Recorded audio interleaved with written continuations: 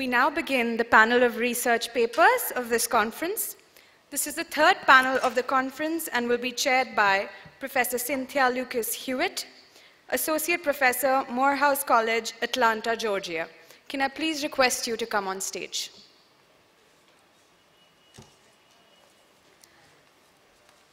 All the speakers to please come on stage. Navyug Gill, Assistant Professor, William Paterson University, USA. Babak Amini, PhD candidate, London School of Economics. C. Saratchand, Assistant Professor, Satyawati College, Delhi. And Spencer Leonard, Visiting Faculty, University of Tennessee, USA. Can I please request our chair to take over the proceedings? Yes, thank you.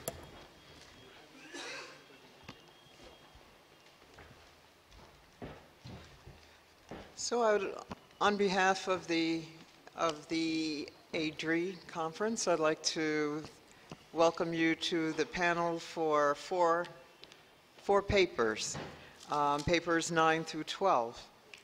And I welcome my colleagues to the table here. I look forward to hearing your papers.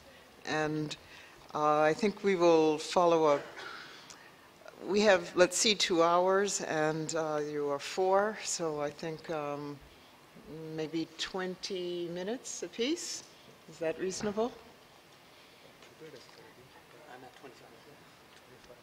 You're at 25. Because, yeah, try to leave about 15 minutes since we have 4 of you. And the dialogue probably would be really good. So I think we'll proceed in the order of the program, and we will begin with Professor Gill from William Paterson University in the USA. And I will let you also state the title of your talk, please.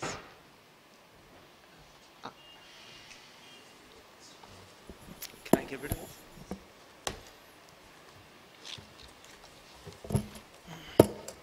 Okay.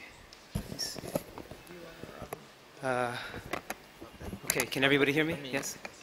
Okay, hello. Sat Sri Akal Ate Lal Salam. It's a real pleasure to be here, part of this conference on Marx's bicentenary in the birthplace of Guru Gobind Singh. I want to thank Adri, Dr. Desai, and especially Neeraj, Sandeep, Suraj, Setaka, Aditi, and the rest of the team here. They've done an amazing job in welcoming us and putting on this event. Also, thanks to the staff at the Hotel Moria. They've been efficient and gracious. Before I begin, I should say that I'm a historian of modern South Asia. My work is on caste, labor, and agrarian politics in colonial Punjab. So what I'm going to share today is a portion of a chapter of the book I'm working on, which is about the division of labor in the countryside in the 19th and early 20th century. It is sort of steeped in archival research and historiographical debates, but I hope it's sort of broad enough to generate a wider discussion. I should also maybe signal 3 themes that occur in the paper that we might help kind of think through. The first is colonial benevolence. The second is the production of expectations. And the last is thinking about Marx in the colony. Okay, so central to the British claim of bringing progressive rule to South Asia was taxation, the rational determination and collection of the government's share of produce from agricultural activity. As both a reason and the means for colonialism, land revenue constituted an elementary bond between sovereign and subject. Nowhere was a careful and considerate revenue policy more pronounced in the empire than during the conquest and administration of Punjab. An early report from its first chief commissioner in 1854 succinctly articulates this logic. Quote, "When it is remembered that this tax furnishes 3/4 of the state's resources, and that it is paid by agriculturalists comprising 3/4 of the population, that their contentment and happiness is more vitally affected by the manner in which this tax is levied and administered than by any other circumstance whatsoever, the extreme importance of this subject is manifest." End quote. For colonial officials, the Punjabi peasant was exceptional for being a simple cultivator-proprietor. Since this group appeared to both hold and till the bulk of cultivatable land, concern for a revenue policy in its interest was seen as a genuine effort to bring the benefits of an enlightened economic order to a hapless population. Now, this stands in sharp contrast to other regions, where earlier the colonial state imposed much more aggressive and arbitrary processes for collecting revenue. Through the permanent settlement in Bengal or the zamindari settlement in North India, officials admittedly sought to ensure stability and profit by empowering large absentee landlords to the detriment of poor subordinate tenants. A considerable body of scholarship has documented how these policies brought both economic and social turmoil, leading to mass impoverishment, famine, and starvation. Now, what is significant about the claim of progressive rule in Punjab is not merely its inaccuracy or its hypocrisy, but the ways in which it has shaped understandings of the politics of agrarian change and colonial capitalism. The bulk of contemporary historiography focuses on the benevolence of British revenue collection, how they explicitly favored the peasantry, promoted agricultural development, and thereby limited economic dislocation. Together, these policies are seen to have reified feudal practices, beliefs, and hierarchies. Most scholars have thus argued that Punjab remained semi or quasi-feudal because colonial rule did not generate the kind of transformative upheavals it did elsewhere. Now, at the center of these readings is the disquieting notion that colonialism somehow betrayed its world historical mandate. Since this peasantry was neither rapaciously exploited nor displaced from the countryside, it seems the rule of capital went awry.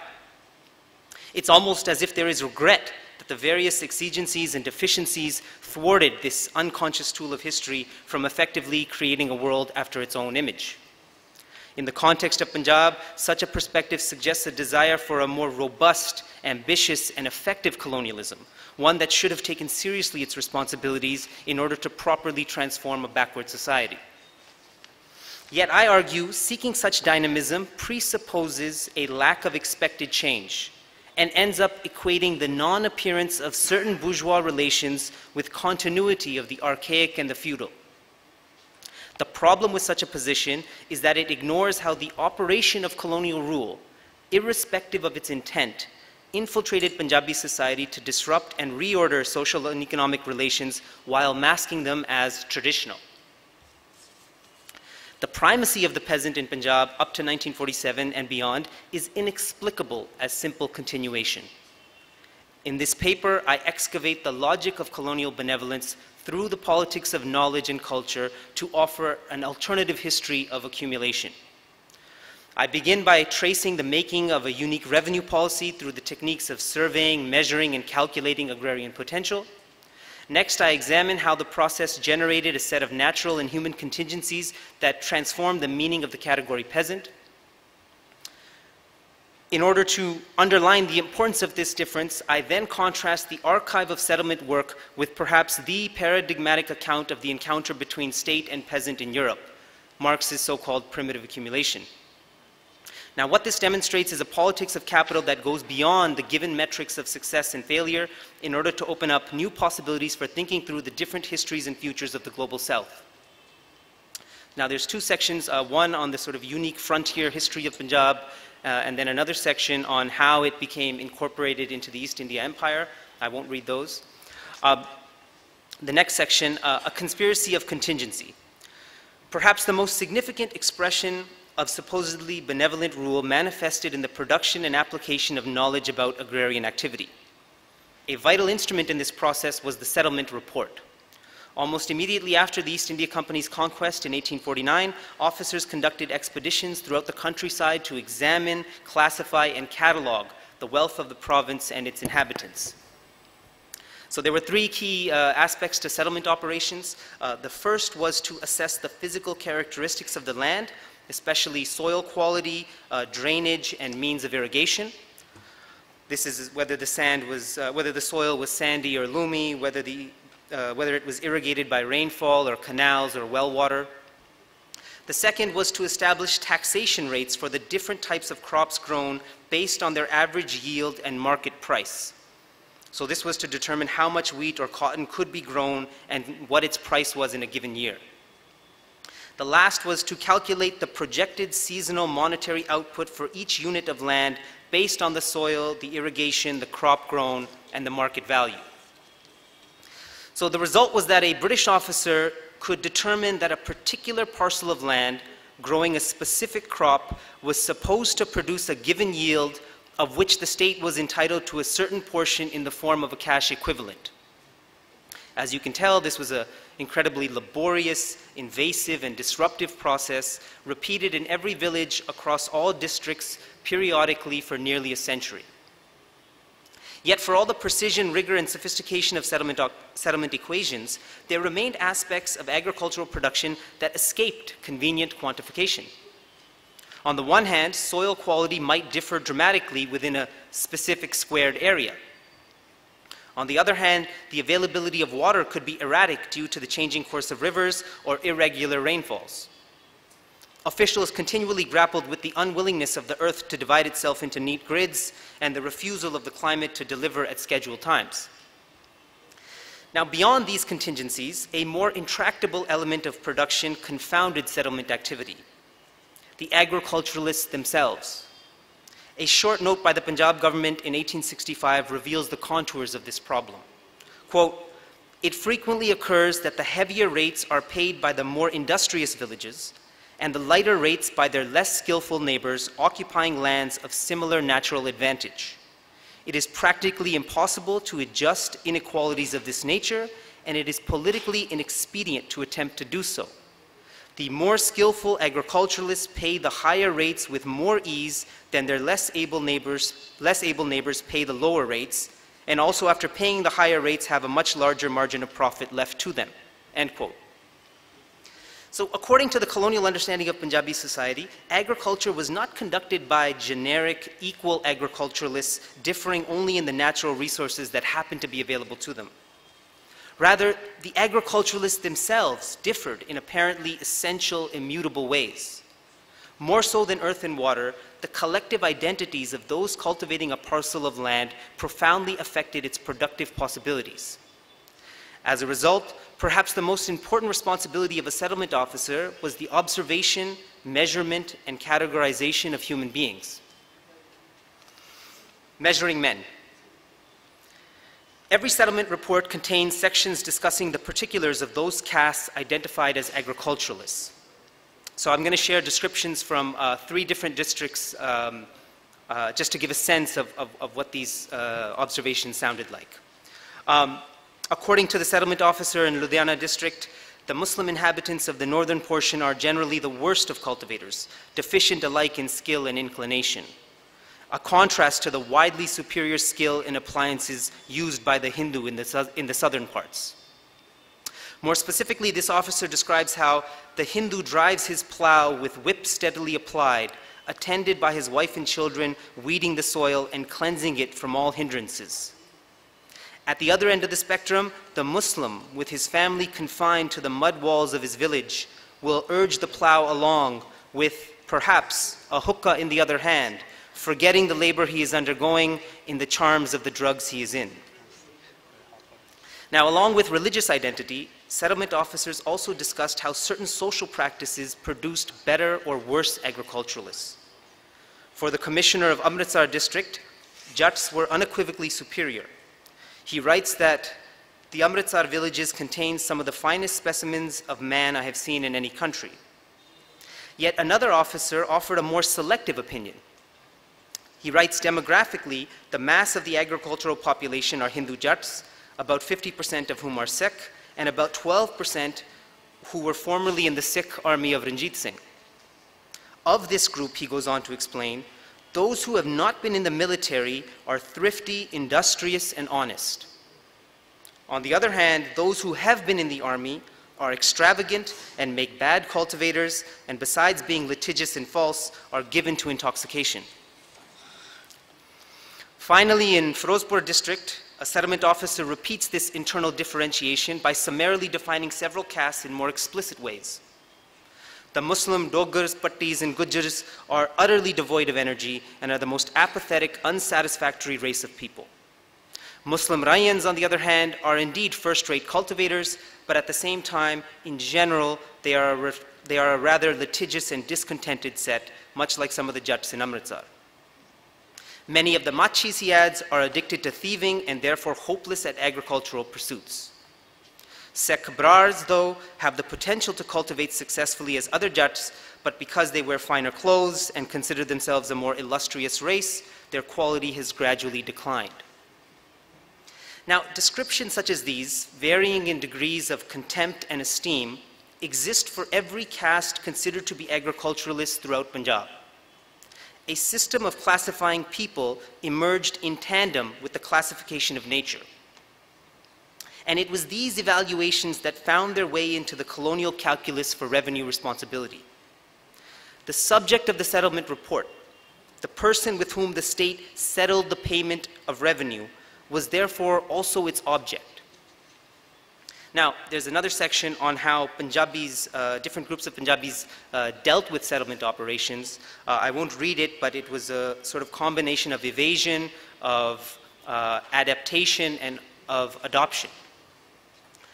So ultimately, a different kind of knowledge about revenue produced through settlement activity allowed for a different practice of its extraction.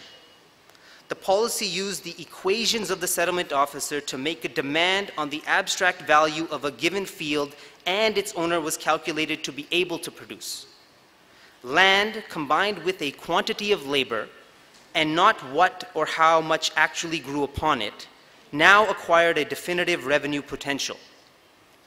This invested property with a new meaning, as ownership now meant obligations.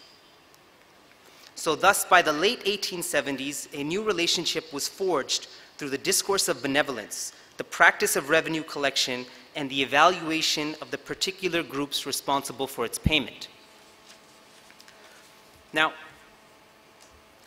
what makes this history more than simply an interesting account of the idiosyncrasies of a particular region is when it is implicated in a wider global history of colonial capitalism. One way to make sense of settlement activity is by contrast with perhaps the most compelling narrative of the encounter between peasants and the modern state.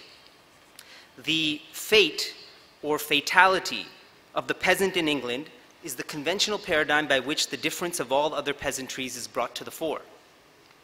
Karl Marx terms this encounter primitive accumulation and describes at least some of its secrets in the last few chapters of Capital Volume 1. Now, I should say here that I'm not reading Marx as a historian. The chapters that I'm discussing actually occur at the end of Capital Volume 1, so he's obviously not making a kind of linear, sequential case in his text.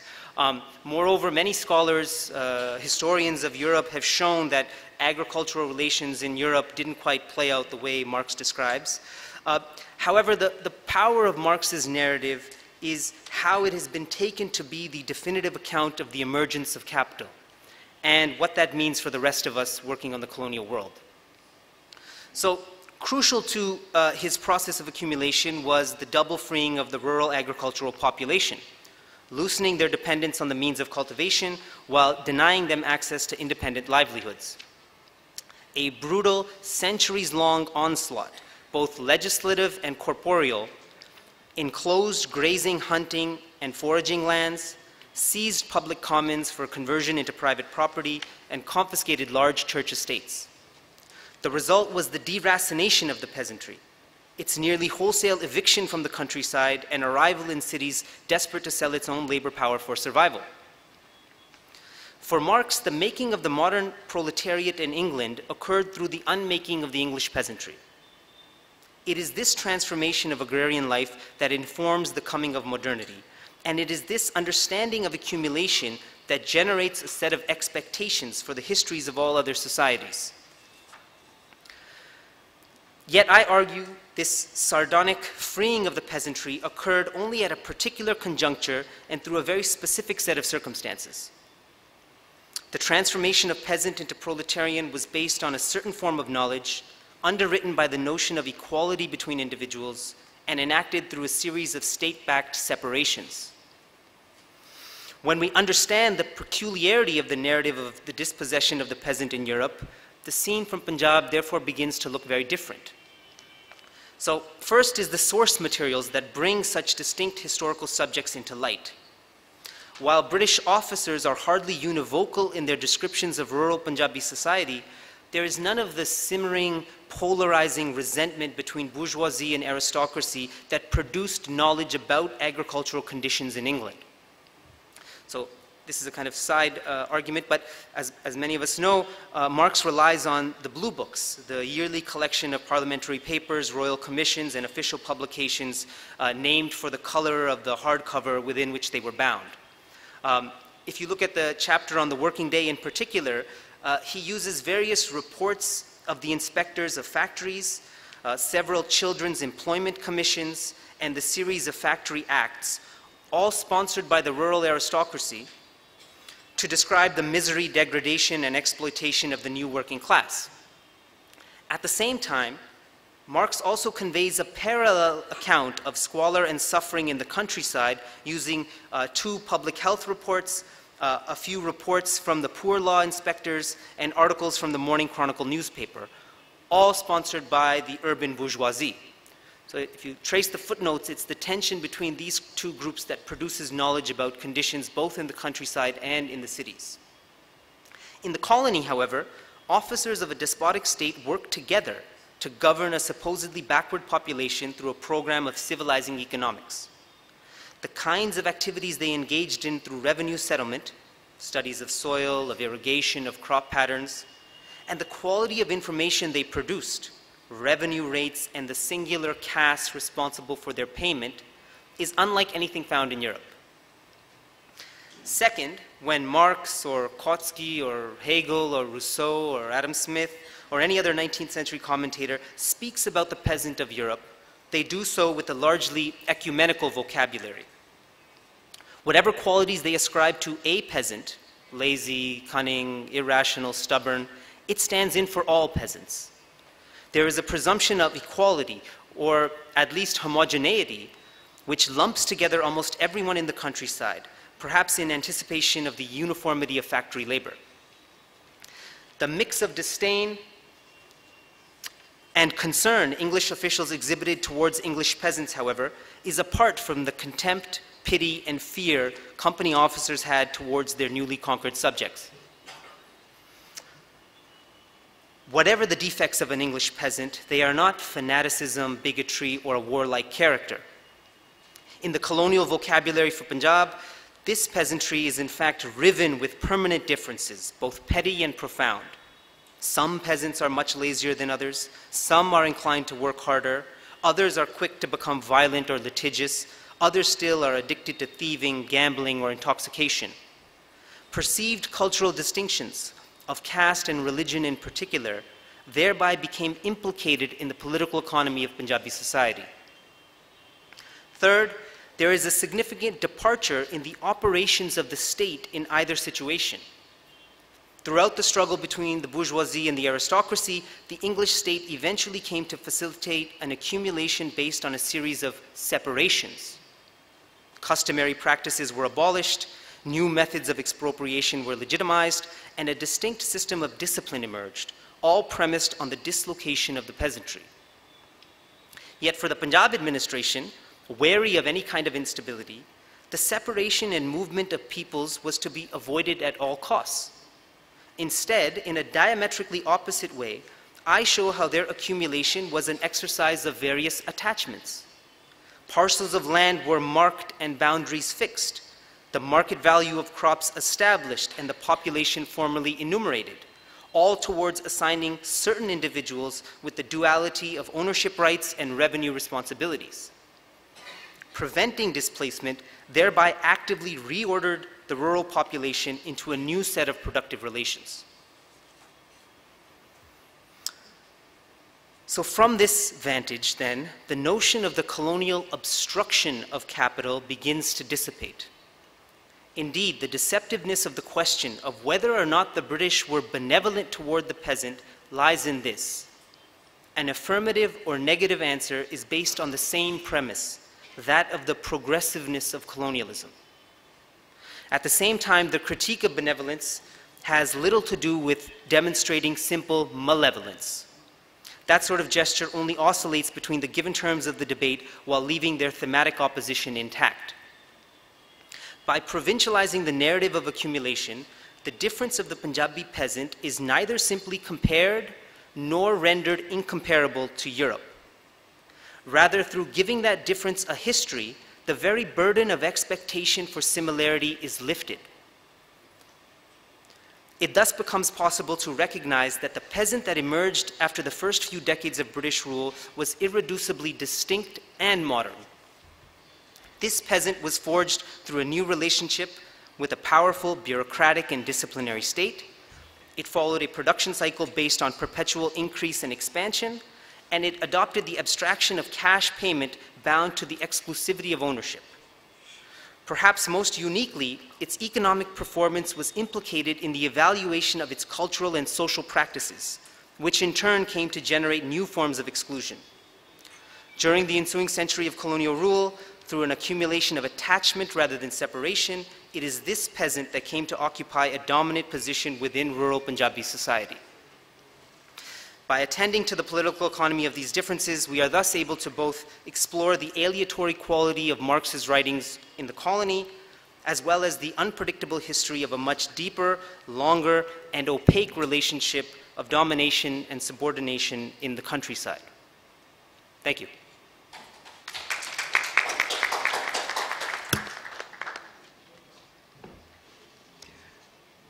Thank you, Professor Gill. I did not give any introduction. Let me briefly say that he has received his PhD from Emory University, and currently he's working on a book manuscript entitled Labors of Division, Caste, Class, and Politics of Hierarchy in Colonial India, which explores the emergence of both landholding peasants and landless laborers. Let me briefly also introduce our next speaker. Babak Amini is a PhD candidate in sociology at the London School of Economics. He's a member of the editorial board of Socialism and Democracy. Among his forthcoming recent publications are edited books, in particular Handbook of Marx's Capital, A Global History of Translation, and The Radical Left in Europe in the Age of Austerity. Thank you. Please proceed. Thank you very much. Before I start, I would like to thank the organizers, both in the front line and the background, for all the incredible work that they've been putting into this wonderful conference. Am I close enough? Oh, okay. All right. Is it good? All right, good. My title is called on the history of Marx's Capital. This "on" is important because I'm not going to give you the history of Marx's Capital. It's more of a methodological consideration of writing the history of Marx's Capital. And now, I know it's the third day, and I don't know about you, but I kind of feel like this. You know, the first day, ready to go, and the third day, I'm kind of collapsing. So I'm trying to make it as swift as possible so we can continue this marathon. Okay, so last night actually I was going through the presentation, preparing a little bit, and I stumbled upon this absolutely wonderful quote by one and only famous entrepreneur, Elon Musk, who tweeted last night this. He said, "Marx was a capitalist. He even wrote a book about it." And he qualified that by saying, "And I don't trust that Engels guy. He could have made up most of second and third volume. Nobody actually knows." So I would like here to officially thank Elon Musk for his generous and timely idiocy for providing me with this wonderful quote here. So with this, I would like to continue the presentation. So in this presentation, I would like to make an argument for the importance of dissemination studies in the contemporary study of Marx and Marxism. For that, I'll offer a general definition of the dissemination studies and compare it with the translation studies. In exploring its importance within political science, I'll point out the way Antonio Gramsci theorized about the relation between politics and translation, and use that approach to suggest that dissemination studies are best understood as essentially a Gramscian project within Marxism. In the second part of the presentation, I'll give a general overview of the current project that Professor Musto and I have been working on for the last 2 years to trace the global history of Marxist capital in the world. Dissemination studies can be defined as the study of translations and editions of a work in a socio-political context within which they emerge. Translation study is a relatively new field that has been struggling to present itself as a discipline. Since dissemination and translation studies share important characteristics in common, in one way one can say translation study is a subset of dissemination studies. I start with a very general overview of translation studies and then contrast it with dissemination studies. Some of the first works on translation study came out in the 1950s and 1960s. In its early form, it was mainly interested in the development and application of theories of translation through schools of thought such as equivalence theory, scopus theory, cultural theory, and so on. There are obvious similarities between translation and dissemination studies. They both necessarily and essentially a comparative and multidisciplinary study. They both look at linguistic transformation of the text and the dynamics that govern such linguistic movements. Yet there are crucial differences between them. Dissemination studies can go beyond the study of various translations and also look at propagation of the text through different editions or even a single edition through different reprints. In fact, dissemination studies pay significant attention to various editions and reprints.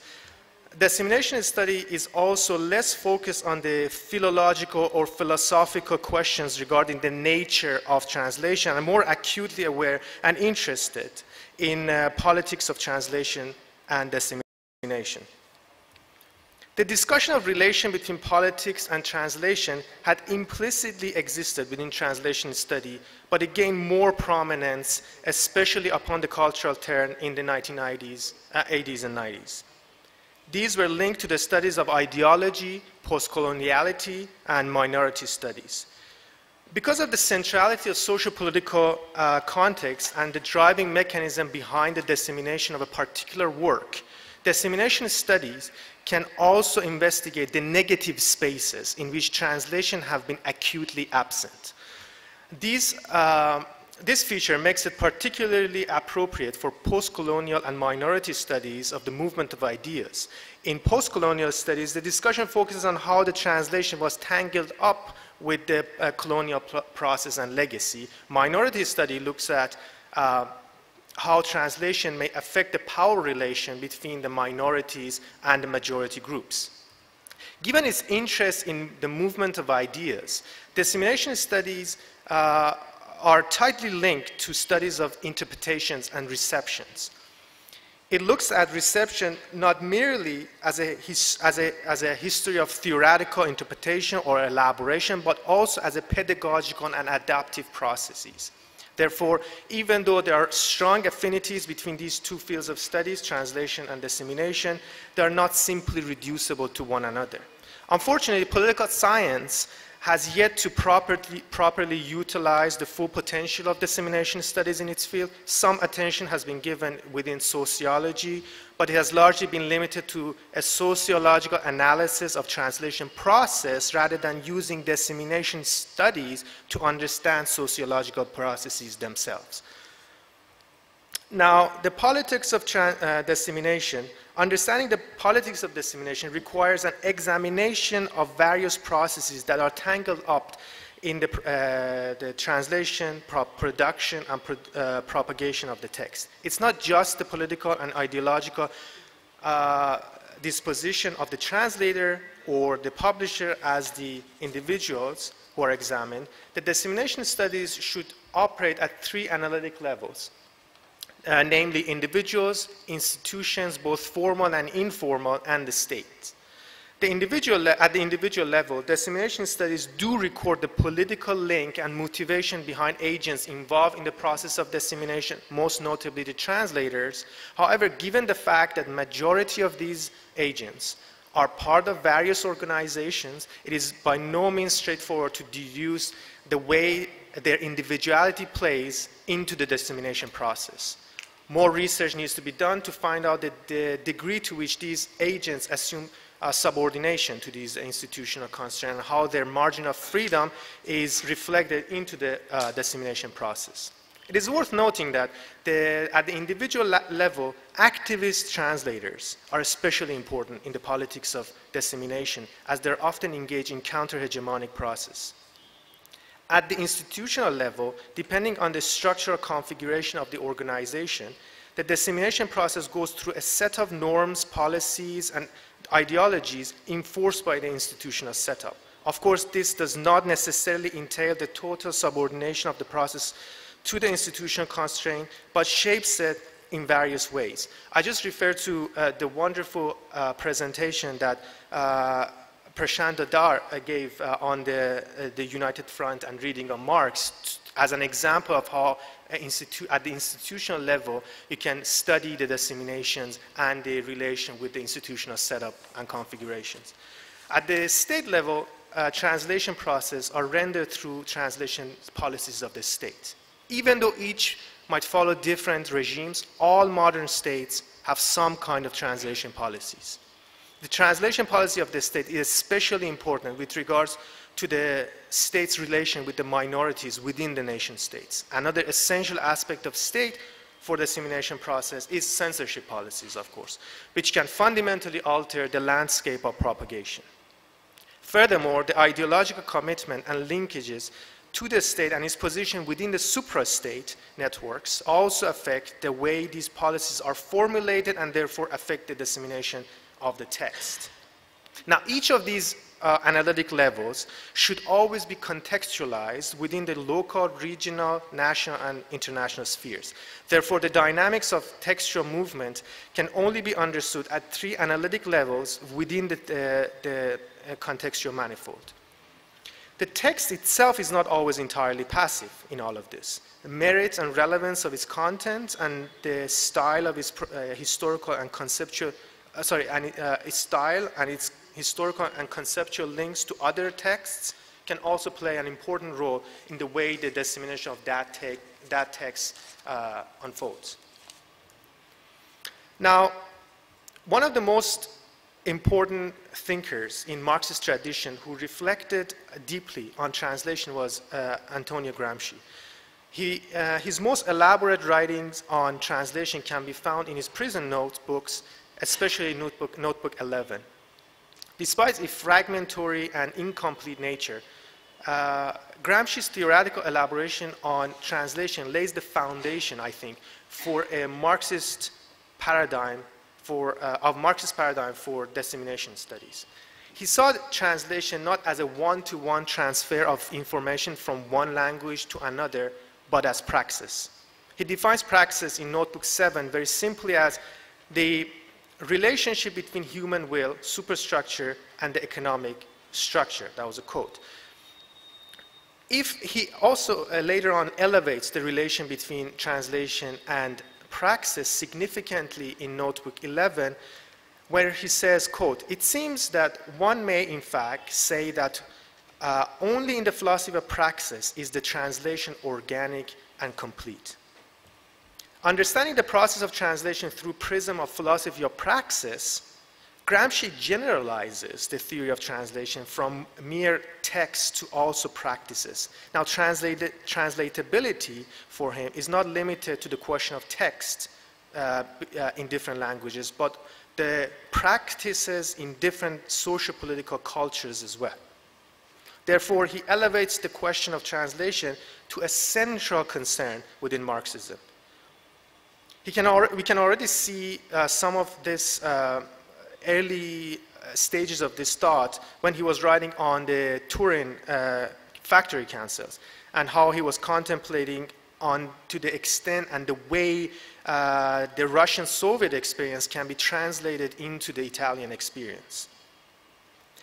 As Rocco Latour puts it, quote, Gramsci acknowledges how, in reality, the relation among linguistic structures express more profound dialectic reciprocal actions, that is, social, political, historical interactions across time and space. In Gramscian model of translatability, what involves as the conditions of the possibility of making one national culture translatable in terms of another is similarities between structures of the two societies. Accordingly, translation is an act of descending through superstructure to the structure of a society in language one, to then ascend once again through the structure into the surface of the second language. It seems that what Gramscian model implies with regards to translatability is a form of commensurability of structures and superstructures between the two cultures or two languages where the translation takes place. However, given the fact that for Gramsci, structures and superstructures are dialectically related, the problem of impossibility of translation, and this is related to the difficulties of capital, for example, for translation, is not straightforward at all. Translation is an active process that can shape superstructure itself through creating hegemonic or counter-hegemonic discourses. Therefore, as we have it in Notebook 10, Gramsci's theory of translation is intimately linked to his conception of hegemony, insofar as translation is part of the pedagogical project of the communist education of the masses. As part of the knowledge production, the act of translation can have a revolutionary function. It can initiate an ethico-political movement to transcend the constraints of the structure by transforming the superstructure. He uses the term catharsis for the emancipatory potential of translation. In Notebook 10, Gramsci writes, quote, the term catharsis can be employed to indicate a passage from purely economic to the ethico-political moment, that is, superior elaboration of the structure into superstructure in the minds of men. This seems the passage from objective to subjective and from necessary to freedom. Structure ceases to be an external force which crushes man, assimilates him to itself, and makes him passive, and is transformed into a means of freedom, an instrument to create a new ethico-political form and a source of new initiative. To establish a cathartic movement becomes, therefore, the starting point of all philosophy of praxis. End of quote. This cathartic movement, as a struggle for hegemony and collective will, may head towards a creation of a historic bloc. The Gramscian model, I think, offers a useful paradigm for dissemination studies. Understanding translation as a generalizable praxis deeply politicizes the process of translation without treating politics as an external force and reducing it to study of ideologies, and enables the dissemination studies to locate the context at the center of the analysis. If it is true that Gramsci's model theorizes translation as politics and politics as translation, then one can say dissemination study in turn historicizes the two-sided conception. In short, Gramscian studies, dissemination study is a Gramscian project. What this positive outlook on the emancipatory potential of translation, however, misses, in my opinion, is the ideological, repressive, and hegemonically counter-revolutionary aspects of translation process. These negative aspects come forth when we look at the dissemination of a work in those various levels of analysis and scopes of contextualization. It is therefore a dialectic tension between the translation, within the translation process, that contains a cathartic movement for sure, but also a whimpering movement. Whether the contradiction is resolved positively or negatively depends on the socio-political context and the balance of hegemonic forces involved in the translation process. I was going to give an example of the former Yugoslavia and how introduction of a translator, interpreter, was actually a way to project the image of fragmentation intentionally. But I simply refer to the brilliant talk that Craig Brandis gave on the Marxist Oriental studies in USSR and how the state policies affect the way, the institutions that carry out, translations, are affected and changed. Now, the next part of the talk, which is, I promise, shorter than the first part and lighter, is on the book that we have been working on for the last 2 years, putting together this large, massive history of Marxist capital around the world, everywhere. But I thought maybe I should start with the reception of Marx in one of the most conservative journals, The Economist. And if you read their headlines, they have moved from denial to acceptance, from headlines reading, "The collapse of communism was comprehensive and ignominious. Is there still value in Marx's idea?"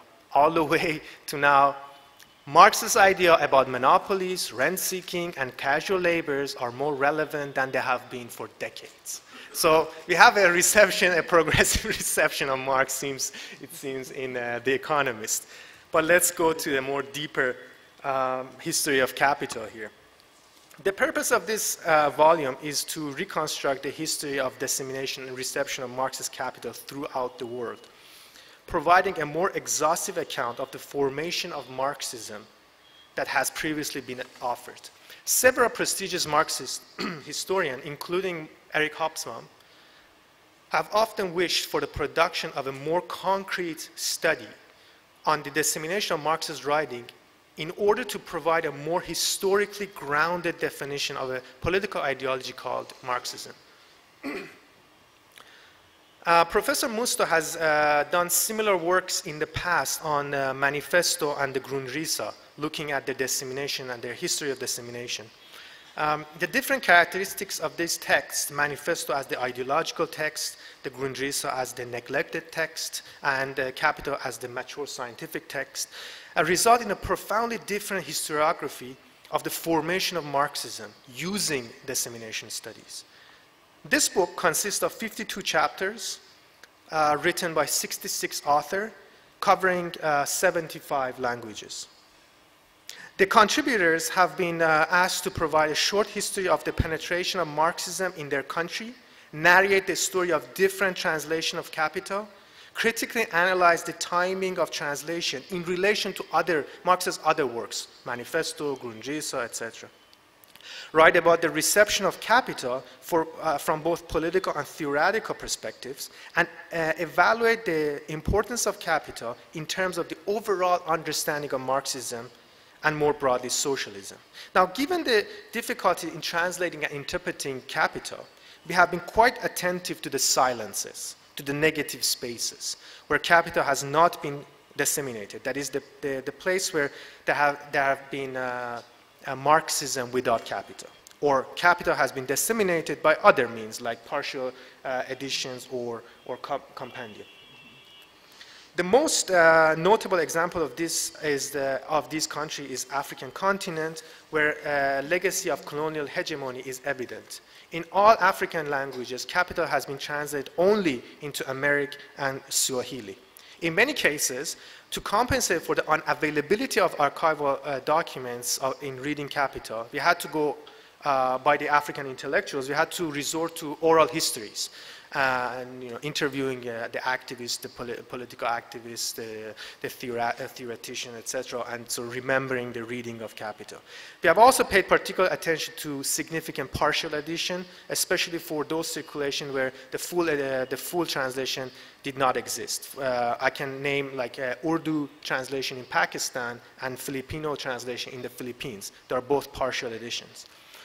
Particular attention has been given to state-sponsored dissemination projects around Capital. The paradigm example is, of course, Soviet Union, which sponsored translation of capital in 30 languages, and the Chinese states in 7 languages. Generally, one can decipher at least 4 dynamics operating underneath the dissemination of capital. Attempts by individual activists and scholars, for example, the Sri Lankan example. Attempts initiated as part of a larger political organization. I can name Hebrew translation as part of the kibbutz movement. The projects driven by institutions, for example, the academic institution in Japan, and state-sponsored projects like Soviet Union and China. These dynamics in different periods are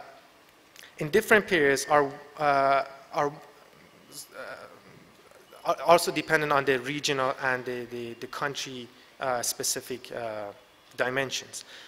The general trends, I end here, is the global trend which corresponds to key economic and political events. For example, there is a vague correlation between the economic crises like in the late 19th century, 1920s and 30s, 1970s and late 2000, and the reprints and new editions of Capital. You can see they move kind of together.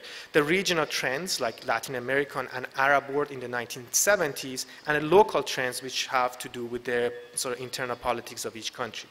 Now all come together to sort of paint a very complex picture of the history of capital in the world.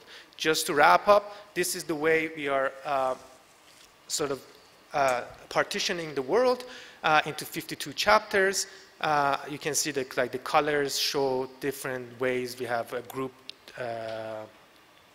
countries together. Europe, you know, it was small, so I made it a little bit bigger.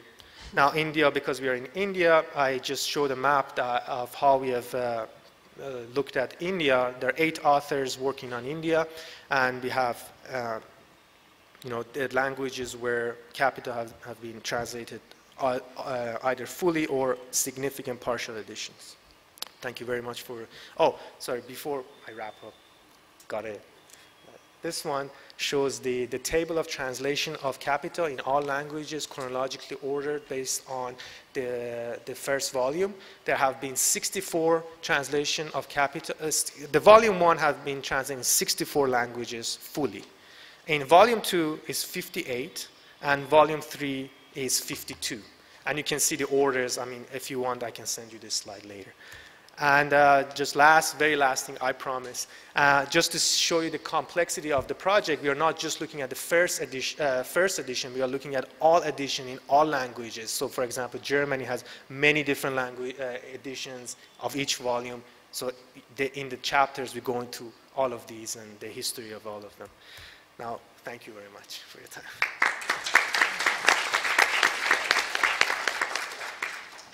I'd like to now introduce Mr. Saratchand, who has his research interests in political economy and heterodox,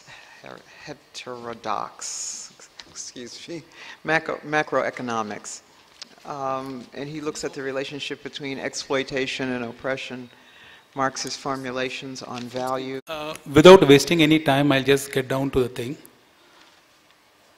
So my paper is on exploitation and oppression under bourgeoisdom.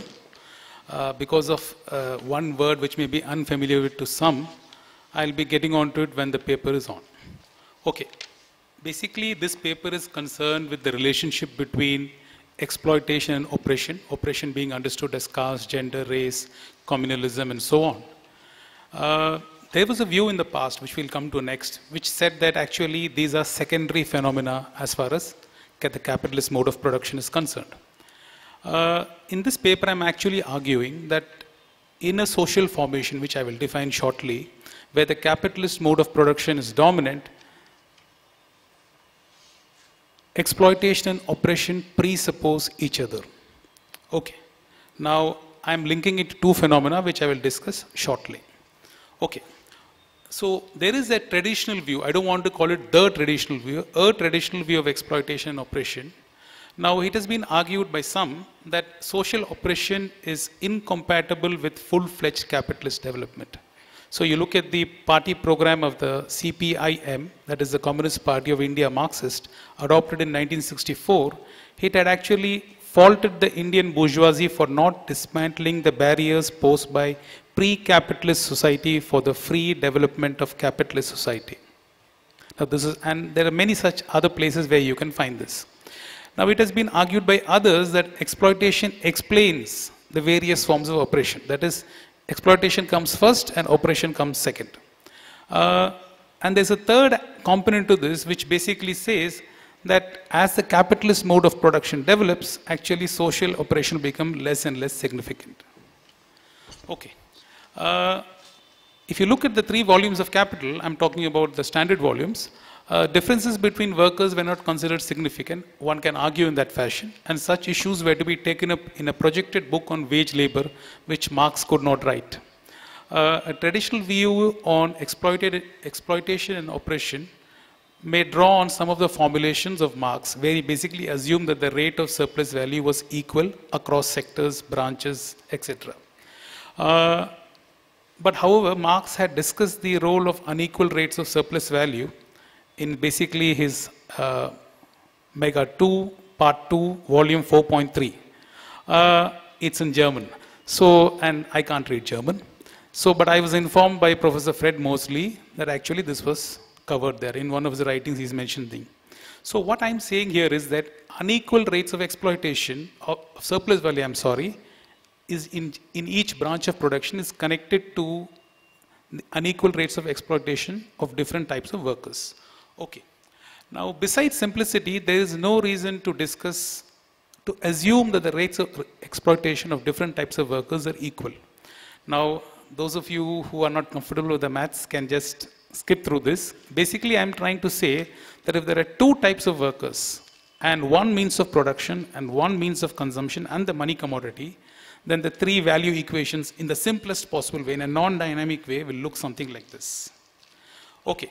Now, basically, I am assuming that there is only one technique of production, the standard things one assumes, for simplicity again.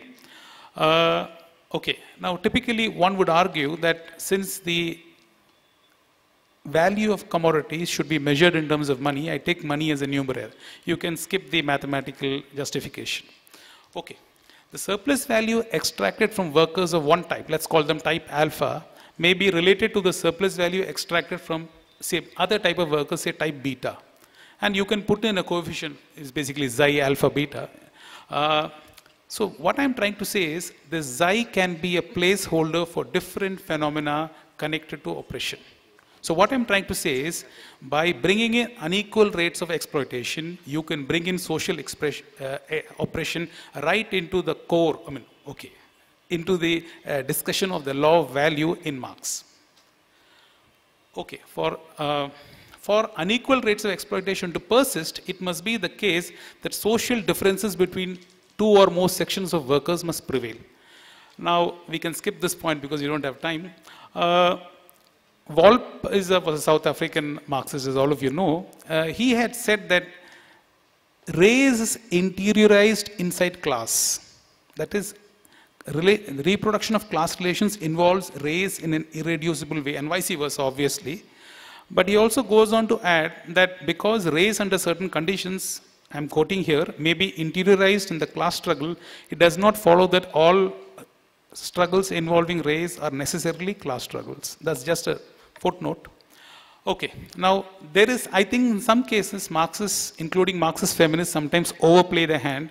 Now this is a very long quotation, so I'll just draw your attention to the relevant line. Look at this. Class is identity blind. Far from being an error or a problem in need of correction, this blindness indicates that the logic of class relations, exploitation and capital accumulation is indifferent to the actual individual characteristics of capitalists and workers. The rest of the quotation, I'm sure you'll have time to read later. What I'm trying to argue here is that this is actually overplaying your hand. You don't have to say this. In the name of setting the priority of class, one doesn't have to leave out the role of social oppression, even in the economic domain, in the definition of class. Okay, so that I have said out. But for workers as a whole, the rate of exploitation, the rate of surplus value are equal, but it is not so once we understand there are differences between workers. Okay. Okay, so once we understand how social oppression impacts exploitation, the understanding of these phenomena become more concrete. Okay, now there is also the question of reproduction of labor power. There is a tradition of writing which has come to be known as social reproduction theory. There is no time to go into the details. So this is basically one attempt to explore the relationship between reproduction of labor power and the accumulation of capital. In terms of the formulation set out in this paper, labor expended on reproducing labor power contributes to the determination of the number of workers, new entrants, as well as part of the cost of reproducing all workers. Similarly, surplus value is not extracted from family labor, primarily expended by women or disproportionately expended by women, but it does contribute to the determination of the value of labor power. Okay. Unequal rates of exploitation may also be relevant to the transformation problem. Professor Ajit Sinha is not here, so I'll quickly skip through this. Of course, Professor Meghna Desai is there, so I'll still go through this very quickly. I believe that following the work of certain Marxists such as Prabhat Patnaik, that if there are some workers who are unable to defend any level of the wage rate, then basically, apart from subsistence, and sometimes even below subsistence, real wages can be pushed. Effectively, then I argue, this can play a role in how the transformation problem is set out. Okay. If money is, okay, let's skip this part. So basically, I'll say the simpler version. So if money is not a commodity and you think of the Strafa system, then basically you have n price equations and one rate of profit. So if you assume that there are two types of workers and one of whom cannot defend the real wage, you have an additional variable for which you need an additional equation, which I would argue is the condition set out in Marx, as he puts it here, that the sum of surplus value equals the sum of profits. And the condition that total price equal to total value can be a numeraire. Okay. Now, since we are dealing with historical materialism, key concepts which you should be concerned with include mode of production and social formation. Now, Lange probably provides the least controversial definition of the mode of production when he says social productive forces and the production relations connected with them and based on a given type of the ownership of the means of production or jointly termed the mode of production. You see, in the University of Delhi, we still teach from Oscar Lange's book because we're not able to agree on a newer book till now. Althusser had defined a social formation as follows. Every concrete social formation is based on a dominant mode of production. The immediate implication is that in every social formation, there exists more than one mode of production, at least two, and often many more. Now, Wolpe and Jessup and others have pointed out that modes of production involve the production of commodities and ideas. But as Wolpe in another writing has pointed out, this does not involve a lapse into subjectivism. Again, no time to take this up. We can come back to it if we have during the questions, if somebody is interested in taking up the point. Okay. Now, Wolpe, what he does, he has a detailed discussion in one of his, actually it's an edited volume in which the introduction there's a detailed discussion of what he calls the articulation of different modes of production in social formation. In other words, the relations between different modes of production. Now, okay, this is slightly conceptual. So Wolpe distinguishes between features of a mode of production and factors which bring about its reproduction, which may involve other modes of production in a social formation. So he distinguishes between what is known as a restricted and extended concepts of the mode of production, wherein the former involves only the specification of the relations of production and the productive forces, while the latter involves the relations of production, the productive forces, and the factors that bring about its reproduction, which may not be the same. On this basis, Wolpe suggests there can be three possibilities. A social formation involves two or more modes of production defined restrictively, while the factors that reproduce them are external to each restrictly defined mode of production. The second possibility is that a social formation involves two or more extended modes of production, but the relation between them is not necessary for the reproduction of any of them. And a third possibility is that a social formation involves one dominant extended mode of production and one or more subordinate restricted modes of production. Here, dominance of an extended mode of production, according to Wolpe, is its ability to self-reproduce and that other modes of production are dependent on it for their reproduction. Okay. Now, once a sharp conceptual distinction between the restricted and extended definition of modes of production are overcome, because on the one hand, that the conditions that bring about the reproduction of a mode of production may influence the character of the productive forces and the relations of production. Think, for example, about the role of racism in capital accumulation in colonial India. And on the other hand, the character of the productive forces and the relations of production may contribute to the process of reproduction of the mode of production. It is now possible to consider the argument of Patna, who points out that a capitalist mode of production is not self-contained. If both workers and capitalists are organized, have bargaining power, then steady growth and steady inflation are not possible for high rates of activity, that is the rate of employment and the degree of capacity utilization. Okay. The solution to this problem, according to him, lies in the fact that in the capitalist periphery, there exists a set of workers whose share in output can be squeezed since they live amidst a reserve army of labor that is larger than that in the capitalist metropolis. These workers are primary commodity producers or workers employed by metropolitan capital in the periphery. The possibility of workers in the periphery or immigrants or their descendants, think of African Americans in the USA, working in the metropolis has been implicitly considered in the previous discussion. Thus, the capitalist mode of production does not eliminate some of the other modes of production. Colonialism was historically necessary in the making of this system, which is imperialism, but is not necessary for its persistence. In a theory of imperialism, the capitalist mode of production in both the capitalist metropolis and the periphery are unequally interdependent, apart from the interdependence between capitalist and non-capitalist modes of production. No time for elaboration, I am sorry. This also implies that a key difference between the capitalist metropolis and the periphery, namely the large ratio of the reserve army of labor, reserve army to the active army of labor, in the latter never attains that which prevails in the former. It has a much bigger ratio. In different historical periods, some factors that have contributed to this dichotomy between the capitalist metropolis and the periphery include the relative immobility of labor between the two, the relative immobility of productive capital between the two, the limited role of exports of the capitalist periphery to the metropolis, and the price inelastic preferences of the elite in the periphery for the commodities produced in the metropolis. Okay, some of these factors have become less relevant, but it is the case that even though many countries in the capitalist periphery have high rates of output growth, they usually have higher rates of productivity growth, resulting in what we know as jobless growth. Okay, now the argument of Patna may be summarized in the following passage. I am quoting, "The capitalist mode it follows is both revolutionary and yet not quite revolutionary enough. It does break down the insulation of existing pre-capitalist societies. It does ruthlessly draw them into the vortex of its own accumulation process, but not necessarily by creating within them, in a dominant form, the structures of the bourgeois mode of production itself." Okay, it follows that the existence of other modes of production in the capitalist periphery is a perennial feature of the social formation where the capitalist mode of production is dominant. Okay, now this is a quotation of Marx, basically where he points out the importance of the way in which surplus is extracted and the form in which it is extracted is a key to understanding the society in the social formation in which one is dealing with. Okay. The persistence of some types of social operations such as caste in India is connected to the coexistence of some pre-capitalist modes of production in a social formation where the capitalist mode of production is dominant. Discussions of caste which do not take into account its material dimension, whereby many members of deprived castes are situated in non-capitalist or pre-capitalist modes of production, will necessarily be incomplete. Likewise, one can look at the example of Muslim community in India as well as women all over the world. And of course, there's a question of race, which I'm less familiar with.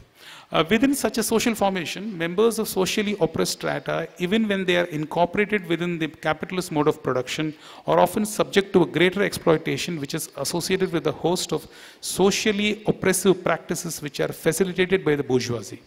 The discussion about unequal rates of exploitation now be related to the existence of many modes of production in a social formation.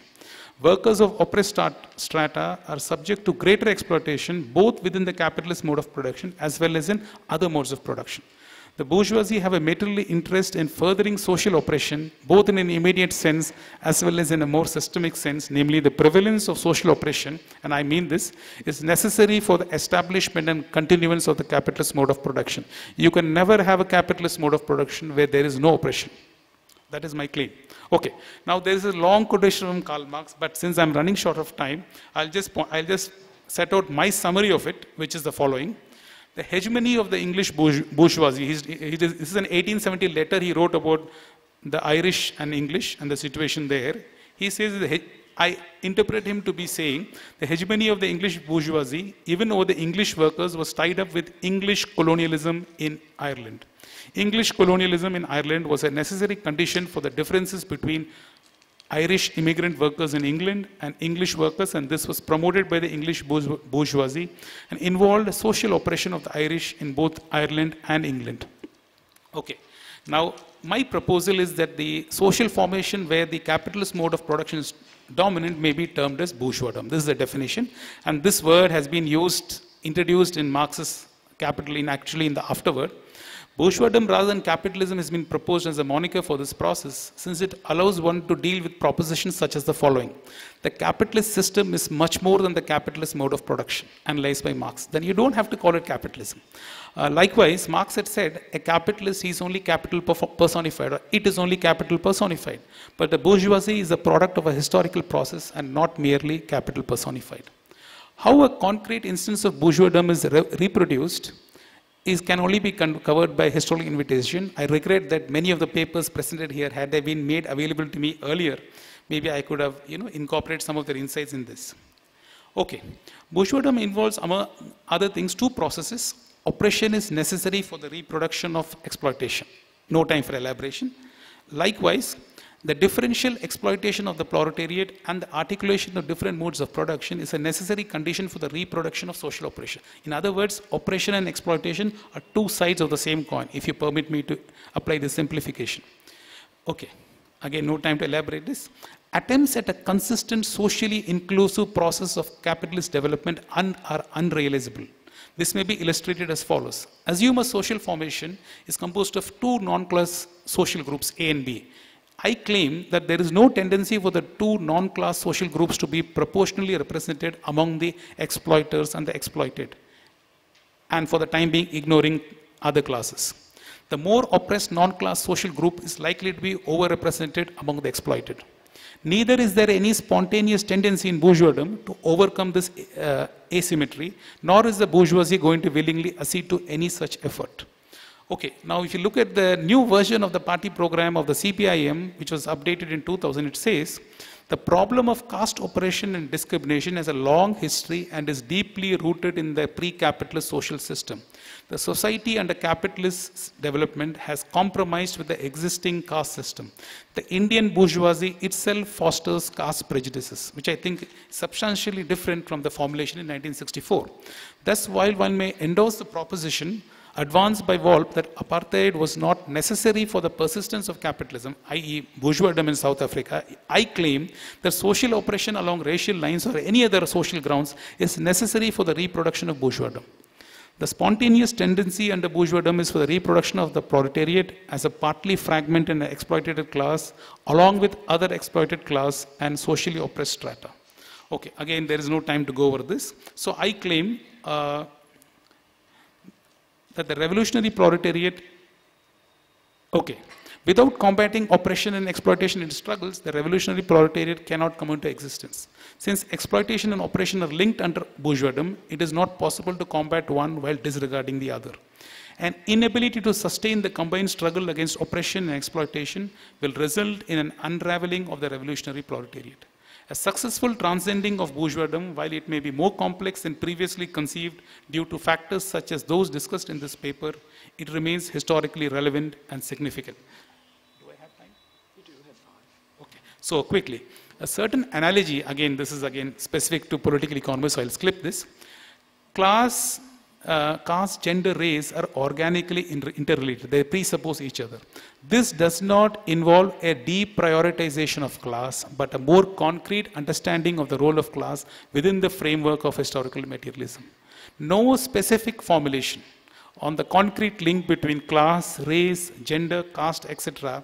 in any concrete social formation has been advanced in this paper, because you need other people to do this. That process can only follow from historical inquiry into concrete social formations such as Indian bourgeoisdom. Some questions that may be motivated by this paper include concrete investigations of the relationship between oppression and exploitation in different social formations and how they may have changed over time. And secondly, what were the modes of production, I'm looking to historians here, in pre-colonial India, and specifically what was the relationship between exploitation and oppression? Thank you.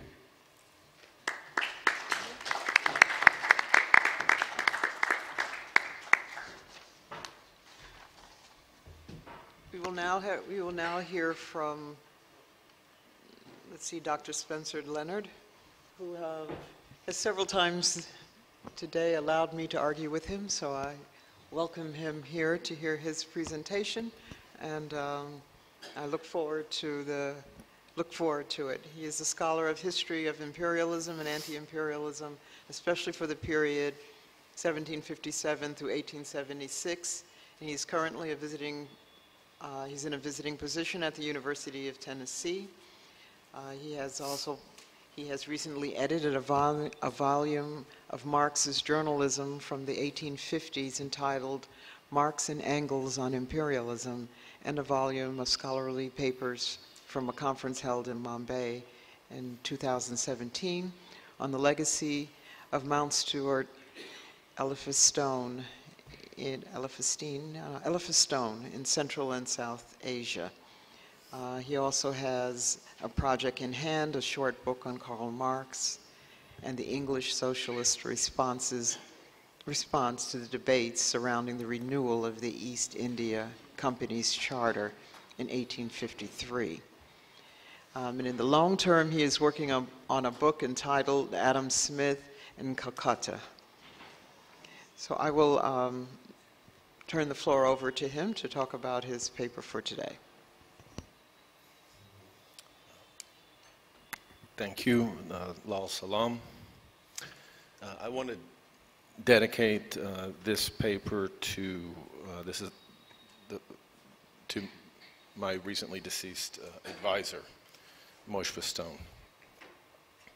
I also want to thank all the organizers of this conference for their generous invitation, the opportunity to return to India, to see my family and friends here, and the opportunity to address you all. I also want to thank the hotel workers and staff, both inside the air conditioning and outside, who have cooked, cleaned, and generally made my stay here so accommodating. This is not really a research paper. First of all, I'm going to integrate some responses to the conference so far, and then really talk about or draw upon the introduction that I'm writing to a volume of Marx's journalism from the 1850s, which is organized around the theme of Bonapartism. It's entitled Marx and Engels on Imperialism, 1851 to 1862. Responding to the conference so far, a couple of things. First of all, to echo something said at the outset of this conference, we mustn't allow ourselves to be deceived, to be so deceived as to imagine that we are in any sense living at present through a renaissance of Marxism. The phrase Marxist academic itself contains a contradiction. First of all, the university has been conservative for at least 175 years, ever since the young Dr. Marx, the admittedly most brilliant of the young Hegelians, was denied a job in Germany in the 1840s.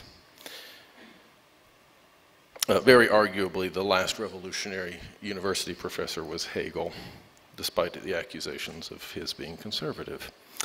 There have been, of course, Marxist university professors, such as Herbert Marcuse and Adorno and many others, but they wrote from the margins of the university, and they did so in a manner that thematized their recognition that it was no less possible to be an intellectual outside the party than it was to be inside the party in their day. They knew Katheder Socialismus to be an impossibility. The notion of the leftist academic, of course, was made possible when the new left, which retreated into the university in the 1970s and 80s, forgot that that move into the university was a retreat. Marxism can only flourish in society, among intellectuals seeking a mass audience, whether through the party political press, journalism more broadly, or simply as a writer who lives by writing in some other mode of publication. The ruling class won't set up revolutionary intellectuals with tenure and research funds. By all means, let us do our day jobs and earn our living in the classroom, but let's not delude ourselves into believing that the work that needs doing is the research that will gain us promotion. Speaking as intellectuals and not as academics, and surely Marx demands this of us, there is no Marx revival. One of the ADRI people who spoke at the outset of the conference, I believe it was Dr. Ghosh, I'm sorry I don't recall, I didn't know everyone's name at that time, said that the 150th birthday celebrations in 1968 were more impressive than the 200th, which I suspect is putting it mildly. And we should recall that Marx's 100th birthday was celebrated in a still more appropriate manner by attempting communist revolution in Germany, the consequences of which defeat and of subsequent defeats remain with us to this day. And let us remember finally that the German Revolution itself could only ever have succeeded had it provoked socialist revolution on a global scale. As for the Marxist scholarship of our time, it seems to me that what we see today is the final playing out of the last major upsurge of revolutionary politics, albeit an ultimately failed and directionless upsurge, the new left of the 1960s and 70s. What we celebrate today as advances in scholarship is the working out of the Marx revival of the 1970s. Old scholars writing out the texts and arguments they conceived in their revolutionary youth. As Kohei Sato stated last night, the Marxists of a prior generation are not being replaced, and as Peter Beilhartz mentioned, the university itself is being hollowed out. To this I would add that it is being hollowed out not only by retrograde neoliberal policies, but by a generation of professors who no longer believe in themselves, even as regards basic cultivation and humanistic education. Something I recognized some 5 years ago when a student of mine mentioned to me that the Shakespeare class they were enrolled in had been turned by their professor into a seminar on Derrida and Heidegger. While it is at least arguable that students are hungry to learn about Marxism and indeed modern art and intellectualism as a whole, it must be said, with few exceptions, the brightest young people today vote with their feet by seeking out technical, vocational, and other manifestly unintellectual, even anti-intellectual courses of study in higher education. But they are too young to be blamed. Rather, their disinterest is the plainest indication of the collapse of the liberal arts. The crisis of the left stems from the failure of the 1960s New Left to actually reconstitute Marxism or any genuine successor to it, a fact that left the entire project of freedom and thus of culture as a whole in crisis.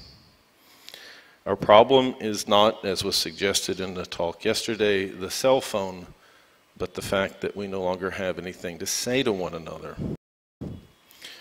In terms of the Marxist scholarship in the world today, the essential circumstance is no different in Australia than it is in South America, because the circumstance, as Marx would be the first to tell us, is historical, not geographical.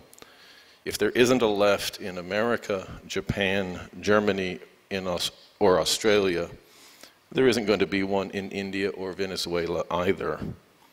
It may be morning or night in one or another place on earth, but historically speaking, It is one moment.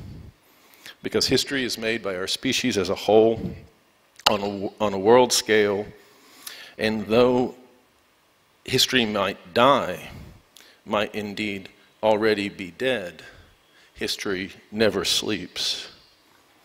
Let us hope that, historically speaking, this is the time of the death of socialism globally, because in that case, some successor to Marxism might be born.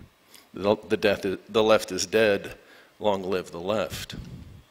But it's questionable whether we can say even this much, since history is intelligible only as freedom. And what is clear is that the great struggle for human freedom that first realized itself in bourgeois society in the bourgeois revolutions of the 17th and 18th century, the struggle that later entered into crisis with the rise of socialism as heir to the Enlightenment under conditions of capital, that is to say, after the Industrial Revolution. The entire project, stretching from 1649 to 1917, has collapsed, as have the 20th century's attempt to revive it. Speaking for my own generation, our tragedy is that we failed to overcome the new left in the way that they did the old left. On the occasion of Marx's 200th birthday, we mustn't forget that on his 100th, as I've said, world revolution was halted and turned back at the Brandenburg Gate. And history is yet to recover. Sick with its own unrealized potential, society regresses and disintegrates, and the stench of its own decomposition forces us not only to hold our nose, but alas, to cover our eyes and ears. The real purpose of our screens and headphones, as well as our academic volumes, is to render us blind and deaf to experience the only possible school from which we might truly learn how to read Marx, which of course we may end up doing on a screen or via our headphones.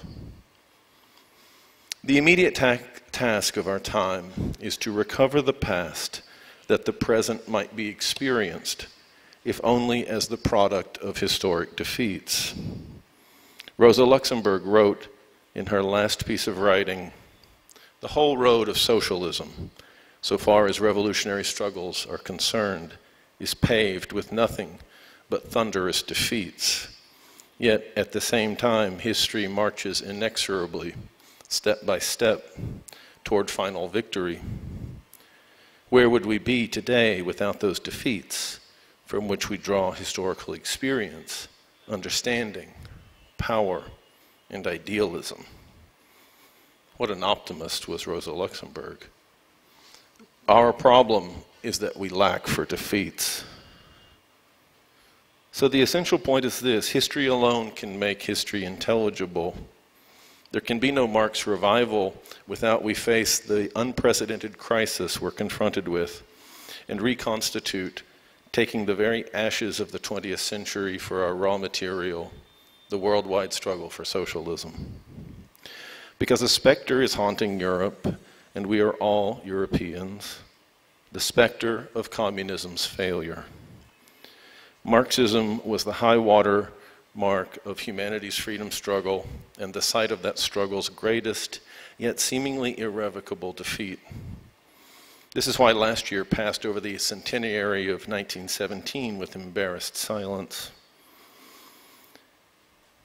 But in 1917, the subject of this conference, Karl Marx, could be summoned to historically defeat his would-be revisionists. Today, like the Bolshevik Revolution, which taught the world his name, Marx weighs like a nightmare on the brains of the living. Which is odd in its way, as Marx is, after all, a kindly bourgeois.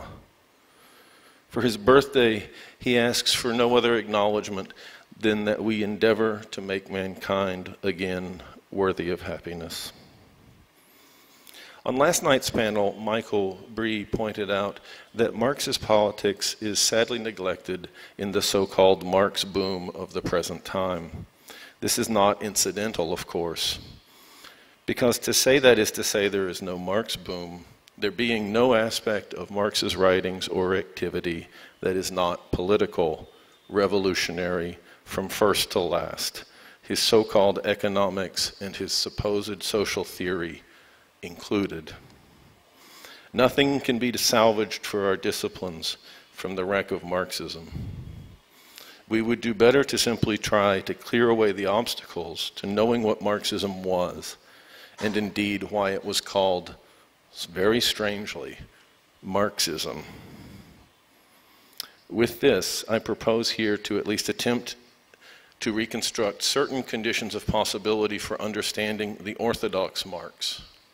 What revolutionary Marxism, which is to say, what Lenin, Luxemburg, and Trotsky, and their philosophical expressions, Lukács, Korsch, Horkheimer, Adorno, meant when they spoke of Marx, when they said the word theory.